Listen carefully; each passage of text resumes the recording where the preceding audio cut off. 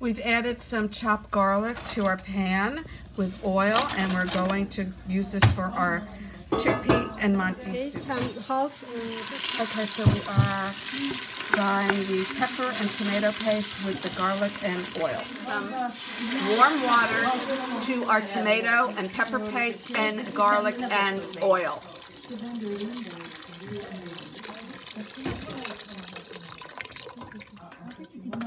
Add your cooked chickpeas to your tomato broth, your tomato pepper sauce broth. Manti here, which are tiny, tiny handmade Turkish ravioli, and they are being added to the soup with the chickpeas.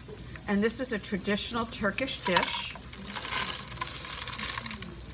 There we go.